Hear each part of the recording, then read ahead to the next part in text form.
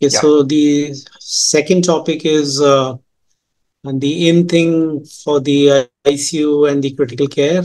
And I believe this will just touch the surface of what we do in the intensive care, in the emergency, in terms of sonography.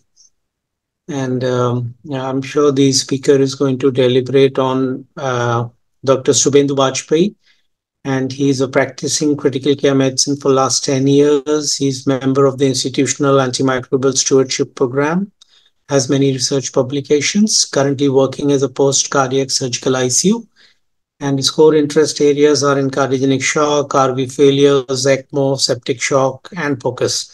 So here we have a speaker interested in POCUS, and I believe the presentation is going to be of massive interest to the surgeons who want to go into the realm of POCUS on bedside for critically ill surgical patients. So, please go ahead, Dr. Shubhendu. Thank you very much, sir, for the kind introduction. And thank you, Team JST, for giving me this opportunity to share my views on point of care ultrasound in the ICU. Shubhendu, please share your screen also. Yes, sir. Yeah, please go ahead. I hope I am audible and the presentation is visible to all. Yeah, yeah. Please make it present. Yeah. Okay. Slide. Good. So, Go ahead. at the outset, this is my disclaimer. I am not a radiologist or a cardiologist.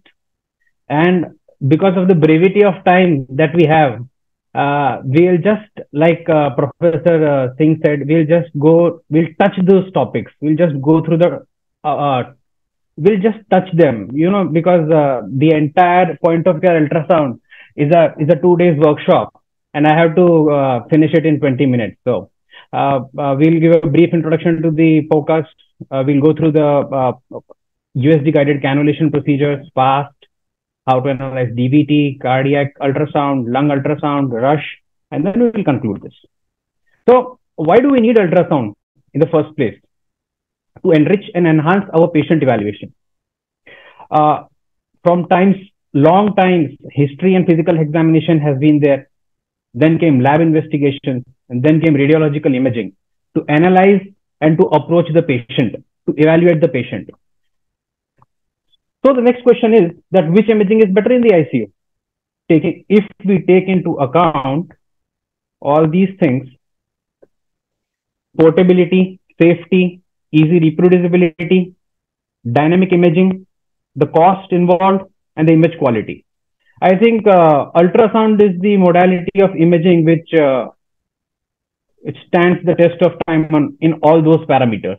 It is portable, it is safe, no risk of radiation involved. It is reproducible. You may do it as many times as you want. It is obviously the cost of the machine is expensive, but using it repeatedly is not that expensive, and the image quality definitely depends on the operator. If the operator is experienced, the image quality is good. What is the utility of POCUS? Why do we need point of care ultrasound in the ICU? There is some diagnostic use to it, there is some therapeutic use to it, and we can use ultrasound in the ICU for repeated assessment. Diagnostic use is like lung ultrasound can be used to diagnose pleural effusion, pneumothorax consolidation in a patient short of breath. A patient who has come to us in a clinical picture of cardiogenic shock, we would like to confirm it with the ultrasound and try to find out whether it is RV failing, whether it is LV failing, or whether it is fluid collection around the heart. A patient with distended belly, clinically we are suspecting it as ascites. We would like to confirm it with the ultrasound. Patient with a swollen limb, yes, we would like to put a linear probe on the femorals and try to demonstrate DVT there. Saving a lot of time and making the diagnosis quick. Therapeutic uses, ultrasound guided vascular cannulations, the in thing, ultrasound guided paracentesis, abdominal paracentesis, thoracentesis, and percutaneous tracheostomies as well. And repeated assessment, so volume assessment, like our previous speaker said, urinary bladder assessments. Sometimes, in the ICU, the urine output is not coming, the urine output is decreasing, or the urine output abruptly stops. And despite of doing everything, despite of fluids, despite of diuretics, the urine is not coming. And the moment you flush the catheter, the urine starts pouring. So you can confirm all these things with an ultrasound there. How does the USG probe work? and I have a very small presentation on this.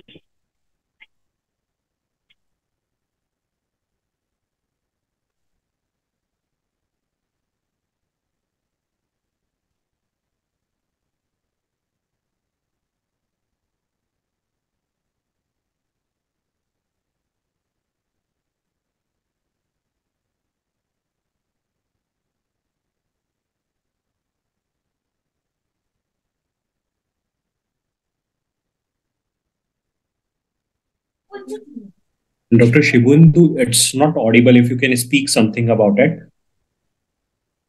The video is not audible, is it? No, it's not audible. Okay, no issues.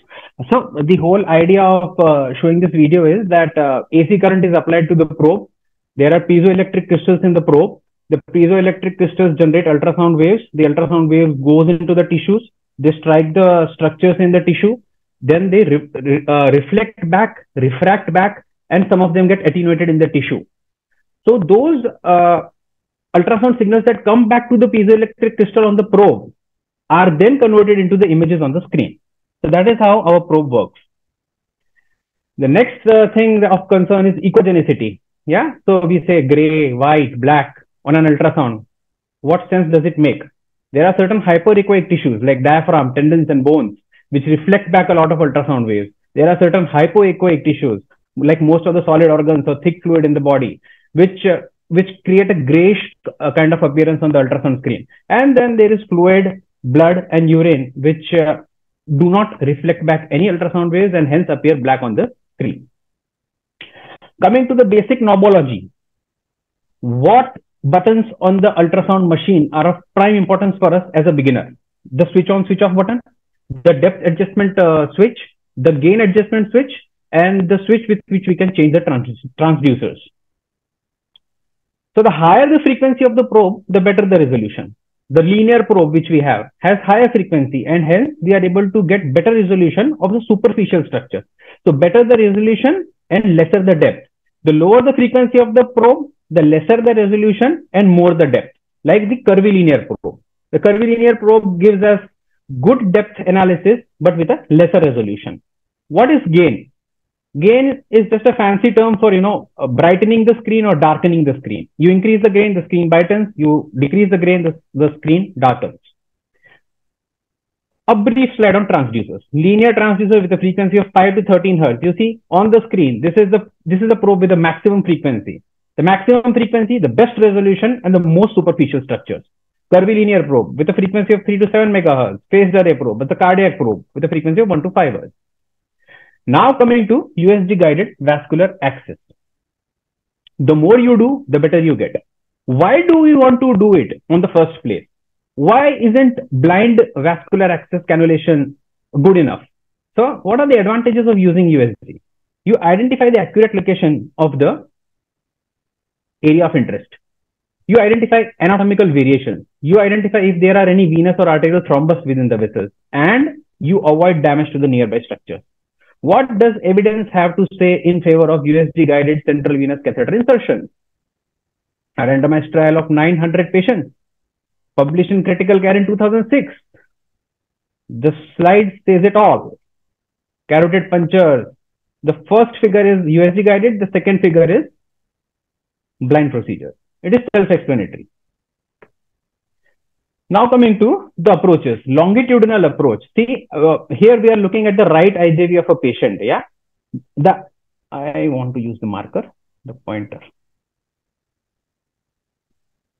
So this is how my IJV is going, right? This is how my IJV is going here, the right IJV, and along with it, I have placed my USG probe just on top of it, parallel to it. This is the longitudinal approach. This is how I place my probe and see from the width of the probe, just at the middle of the width of the probe, I want to introduce my needle, and this is how the needle will appear. Yeah. So I have made the entire jugular vein visible here on the screen, and then my needle is approaching here from the middle of the probe. Coming to the transverse approach. So this is how my internal jugular vein is going. And this is how perpendicularly I have placed my linear probe. And I'll introduce my needle from here. And this is how it will look on the USG screen. This is my needle here. This is the internal jugular vein. Yeah, coming back to anatomy, this is the internal jugular vein, this is the artery. Here, this is the vein, and here is the needle. Now coming on to, so this is the principle, transverse approach, longitudinal approach. This is the principle. You can use it for arteries, you can use it for vein, you can use it for jugular, you can use it for femoral, wherever you want, however you want. Now coming to use of USG in trauma setting. I have a brief scenario to share. 24-year-old male present to the ER after a motor vehicular accident, conscious with a heart rate of 130, blood pressure of 80/50, looking pale. Resuscitation started after securing cannulas, investigation sent, and monitoring is attached.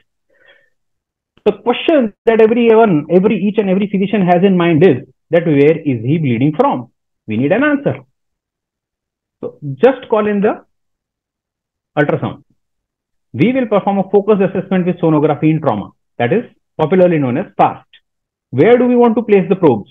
In the right upper quadrant, in the left upper quadrant, in the cardiac region, and in the suprapubic region. In cases of extended FAST, we might also have a look at the bilateral pleuras. So, if there is a motor vehicular accident with some intraperitoneal bleed and you place a curvilinear probe, mind you, we will be placing a curvilinear probe because we want to have a look at the in-depth structures. So most of the things can be visible with a curvilinear probe when we are performing a FAST. So you put a curvilinear probe in the right upper quadrant, and if there is free fluid, this is how it is going to appear. Yeah, the slide is self-explanatory. You have liver here, you have diaphragm here, you have lung here, you have kidney here, and this Morrison pouch between the liver and the kidney has having free fluid here, which is clearly visible on the ultrasound.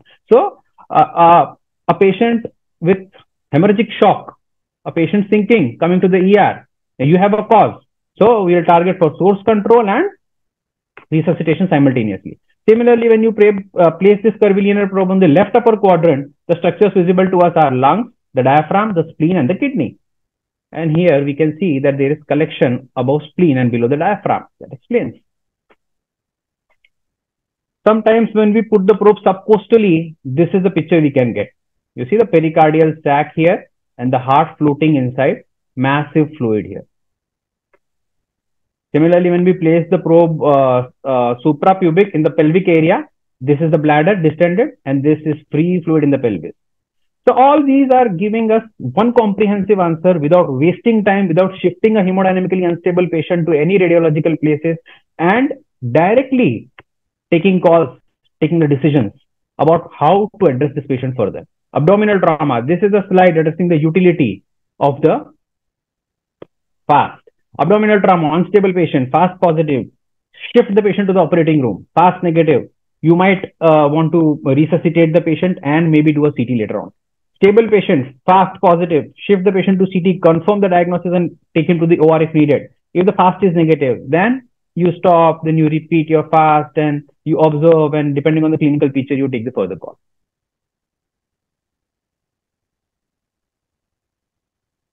Correct. A 65-year-old female, operated case of neck of femur fracture, comes to us with right lower limb edema after 1 month of surgery, poorly mobilized after surgery. Yes, edematous limb, post-operative patient, poorly mobilized. What is the first differential on our mind? It is DVT. We want to confirm it. How much time does it take? Here comes the USG machine. You place the linear probe on the femoral area. Say if there is right lower limb, you place the linear probe on the right groin with the pointer of the linear probe medially, and this is the picture you get. Yeah, femoral vein with a clot inside, femoral artery. How do you make a call whether this is thrombus? How do you say this is DVT? So there are certain direct signs. You can see the thrombus within. There is incompressibility. If you want to press the vein, it is not getting pressed. The diameter of the vein has increased. There is no pulse wave Doppler. There is no color flow Doppler. And hence you confirm the diagnosis of DVT in a lady with a clinical history and physical features of DVT within no time. Now coming to the cardiac evaluation in POCUS. So what are the objectives? See, we are not cardiologists. We don't want to, calculate TAPSE, calculate MR, calculate TR and whatnot. We just want to eyeball the heart. We just want to know as to why the patient is going in shock. Is the LV kissing? Are all the ventricles shrunken? Is the IVC shrunken? Is the patient hypovolemic? Is the patient hemorrhagic? Or is the LV dilated extensively? Has the heart failed?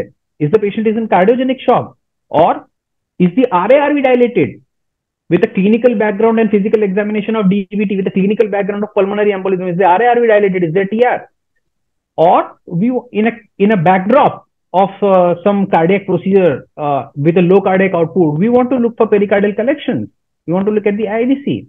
So first of all, we would want to know the different basic views of 2D echo, and then based on those views, we will want to know as to how a failing RV looks, of how a failing LV looks, how a pericardial collection looks, and how the IVC looks. So this is the phased array probe or the cardiac probe, which is commonly used with the footprint here, the pointer here, and the body here. These are the common areas from where we analyze the heart. This is the subcostal area beneath the xiphisternum. This is the apical area beneath the nipple in the left fifth intercostal space. This is the parasternal area, the second and third intercostal space. And this is the suprasternal area. So now coming to the views. How do we make the view of a parasternal long axis? So this is our phased array probe with a pointer pointing towards the right shoulder in this fashion. This will cut your heart in this fashion, and this is the image on the echo. LA, LV, mitral valve, aortic valve, LVOT, and RV. This is the kind of image you can create with a parasternal long axis view.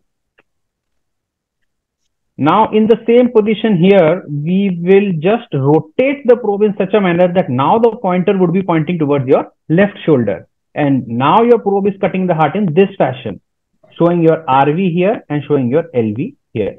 We will see videos in the coming slides to make the things more clear. Apical four-chamber view. At the apex of the heart, with a pointer towards your left shoulder, cutting the heart like this. This is the image that you get. LA, LV, mitral valve, RA, RV, tricuspid valve.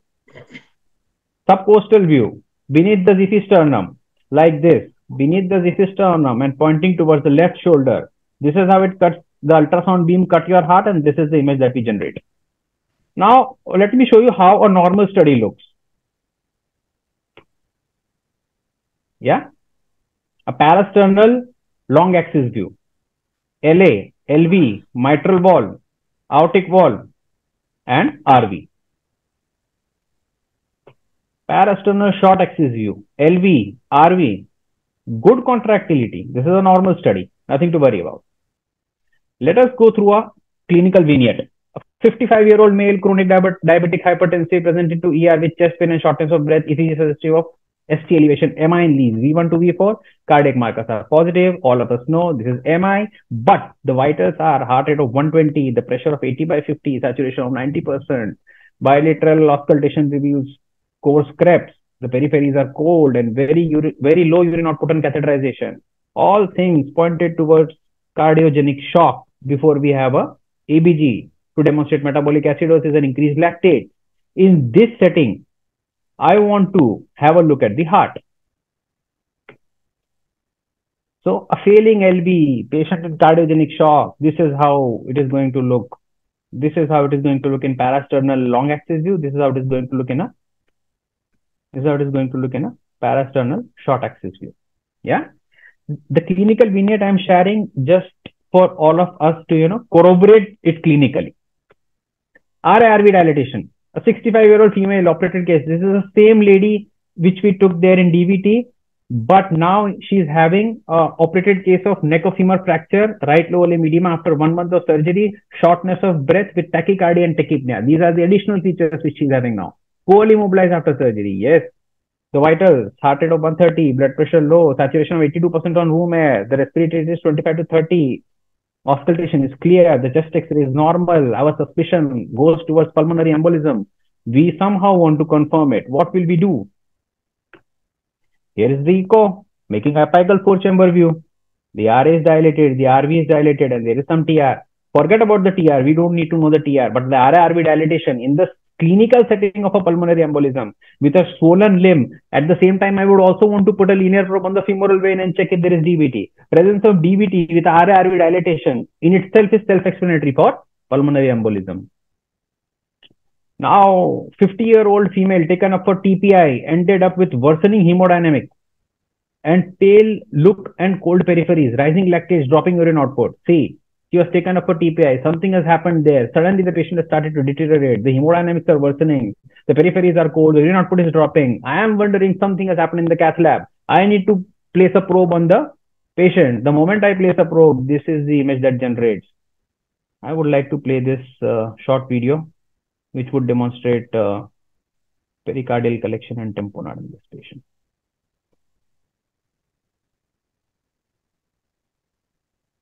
You see, a lot of fluid around the heart. The heart is flowing inside the fluid. The moment there is diastolic collapse of RA and RV in the setting of pericardial collection, it becomes cardiac tamponade. So from cardiac tamponade, the cardiac tamponade reminds me of the 5 T's of cardiac arrest. T for cardiac thrombosis, MI, T of pulmonary thrombosis, pulmonary embolism, T with pneumothorax, and T with tamponade. So all those 5, the toxin obviously cannot be addressed with ultrasound, but the rest of the 4 T's can be addressed and analyzed with the help of a ultrasound.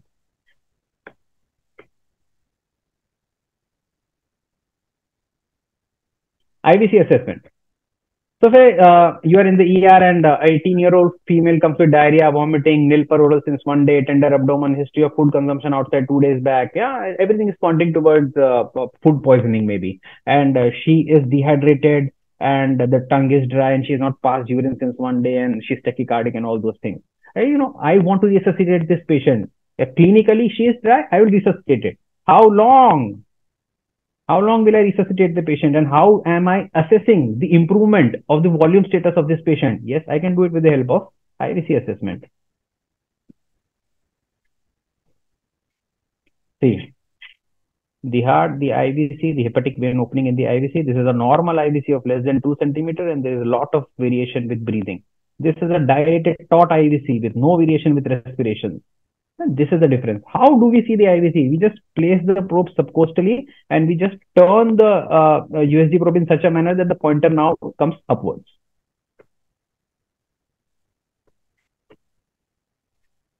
Now coming to lung ultrasound. We have discussed so far fast, we have discussed DVT and we have discussed cardiac ultrasound.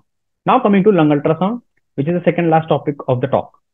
Why do we need lung ultrasound? Patient with shortness of breath, patient with desaturation, patient with tachypnea. We want to find out as to why the patient is in distress. A patient is intubated and the patient is desaturating. I can rule out endobronchial intubation with the help of lung ultrasound. The patient comes with failure, LVF. I can diagnose as to a patient with a known case of COPD and low ejection fraction comes to me. He's in pulmonary edema. Yeah, on auscultation, there are co-script, but I want to confirm this diagnosis with the help of ultrasound. I can do that. Pleural effusions, yeah, cirrhosis, cardiac failure, chronic heart failure. Those are the patients with pleural effusions. Trauma patients with hemothorax, they can be easily diagnosed with the help of lung ultrasound. Pneumothorax can be diagnosed. Pulmonary embolism, not with the help of lung ultrasound mainly, but with the help of cardiac 2D echo, we can do that. USG guided procedures, thoracentesis, pleural tapping can be done with the help of lung ultrasound. So just a general idea, sternum here, anterior axillary line here, and posterior axillary line here. For the convenience of the use of the USG, we have divided in broadly into 6 areas. 1, 2, 3, 4, 5, 6. Yeah. And the landmarks are sternum, anterior axillary line, and posterior axillary line. However, what is the probe orientation? So when we want to look at pleural effusion, pneumothorax, those are the times we will be using curvy linear probes. Then we want to look at the artifacts of the lung ultrasound, that is the A lines, the B lines, we will be using linear probes. Yeah. Why linear probes? Because the A lines and B lines are the artifacts of the pleura. And the pleura is a very superficial structure. So better resolution and a very superficial structure. So we'll be using linear probe. So what is the probe orientation here? When you are placing the probe in such a manner that it is cutting the ribs, it is longitudinal placement. When it is along the ribs, it is transverse placement of the probe. image generation on lung ultrasound. So this is basically a linear probe placed on a in a longitudinal manner on the lung, and the image that is generated is in front of us, and these are the structures: the skin, the subcutaneous tissue, the rib here, which is, you see, rib is a bone. It is a very shiny structure, white here, and this is the pleura. Again, the pleura has to appear white here. Interpretation of the lung artifact. Correct. That is rightly said. See, skin, sub-Q, ribs. This is all real. This is real stuff. What is there in the patient is clearly visible here. So from pleura and beneath, whatever is there is the artifact. So we also want to interpret the artifact. Lung ultrasound, initially, it was thought that air is a poor conductor of the ultrasound waves. So ultrasound is useless in lung. But gradually, over the decades, they have analyzed that understanding and interpreting the artifacts of ultrasound will help us differentiate a lot of conditions. Yeah. So lung line is the pleural line, which we saw, the bright structure. Shred line, you know, in consolidation, there is sometimes shredding of that pleural line. A lines. What are A lines? Here we come. These are A lines. Long horizontal hyperechoic lines fading vertically, indicating reverberations at regular intervals, indicating the presence of air. The presence of A lines is a normal phenomenon. You see, this is the pleural line. So the distance from skin to the pleural line, this distance will keep on reverberating again, A line, again, A line, again, A line, and it will fade. These are transverse hyperechoic lines. Now I will be showing you lung sliding. What is lung sliding? The to and fro movement of the pleura with each breath is lung sliding, and it is a normal phenomenon.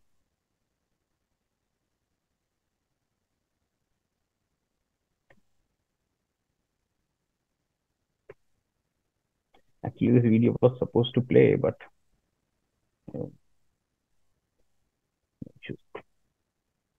so coming to no lung sliding. I'm sorry that I'm not able to show you the video, but the movement, see, the movement of the pleura here and there to and fro with each breath indicates lung sliding, and that is a normal phenomenon. If this pleura is stuck here and does not move with each breath, then that is problem. That could be endobronchial intubation, that could be mucus plugging or entire lung collapse, and that could be pneumothorax as well. So this is B lines. What are B lines? Sharp, razor-like hyperechoic lines arising from pleura and going to the end of the screen, indicating presence of water in the lung parenchyma. What could be the reasons for the water in the parenchyma? Pulmonary edema, consolidation, ARDS, anything. Once the B lines are there, the A lines are gone. B lines and A lines both cannot coexist. Yeah. Coming back to a scenario, till now we were studying the artifacts, the B lines, the A lines, the lung sliding. We were using the linear probe here. Okay. Here we are with pleural effusion or hemothorax. Here we will be using a curvilinear probe. A 40-year-old man comes to the emergency room with motor vehicular accident with following vitals. We can see the patient is hypotensive, tachycardic, desaturating, and tachypneic, and having a bruise over the right chest. The air entry on the right side is decreased. The moment you place your curvilinear probe on the right chest, this is the image you get. Fluid in the right pleura, diaphragm here, shiny bright structure, lever underneath it, the floating lung here, and lot of fluid here. In the setting of a motor vehicular accident, if you see fluid in the pleura, it is a no-brainer that this is hemothorax, and we would want to put a drain there without wasting any further time. Now coming to the last topic of the talk, RUSH, rapid ultrasound for shock and hypotension, assessment of undifferentiated shock. You are sitting in the ER, the patient has come in shock. You don't know the cause of the shock. We want to put the probe in these certain positions. First, we want to analyze the heart. The heart. Parasternal long axis view, parasternal short axis view, and apical four-chamber view. Then we want to look at the IVC, whether it is dilated or it is collapsed. Then we want to look at the fast places, the right upper quadrant, the left upper quadrant, the suprapubic area. Then we want to look at the aorta. Why do we want to look at the aorta? Whether it is aortic dissection or whether it is abdominal aortic aneurysm which has burst or what. We want to rule that out also. And then we will have a look at the lungs. So now we will analyze as to how looking at these places. So the mnemonic for this is HIMAP: heart, IVC, Morrison's, aorta, and pulmonary. How, by looking at these areas, we will be able to differentiate one kind of shock from other kind of shock. The moment you put the probe on the heart and you see there is pericardial effusion with diastolic RV collapse, it is a no-brainer. This is cardiac tamponade. This is obstructive shock. And the only treatment in case of cardiac tamponade is pericardiocentesis as soon as possible without wasting any further time. You put the probe on the patient, and there is right ventricular dysfunction. I am alerted. There is some possibility of massive pulmonary embolism, or there is some pulmonary hypertension. I would want to put a linear probe on the femoral and rule out a DVT also in this scenario. We see LV dysfunction when we put the probe on the heart. LV dysfunction with a plethoric IVC, no-brainer, cardiogenic shock. LV dysfunction with IVC which is collapsing or normal. Yeah, I'll move further. I'll see if there is free fluid in the abdomen, if there is abdominal aortic aneurysm. If there is abdominal aortic aneurysm, yes, then you should look on the lines of abdominal aortic aneurysm rupture. If there is free fluid in the abdomen, it suggests fast positive, and then you want to see as to where the internal hemorrhage is, and the fast will take on from there. If all these things are negative with a normal heart, then think of other causes like sepsis, anaphylaxis, toxin, drugs, and dehydration. Yeah. One thing, where does lung come into play? Tension pneumothorax is one emergency causing shock in the patient, obstructive shock in the patient, which can be ruled out with the help of lung ultrasound. So concluding my talk, I would say that the use of ultrasound saves us time, saves us money, saves us radiation, saves multiple lives, and the more you practice, the better you become. But here is the caution.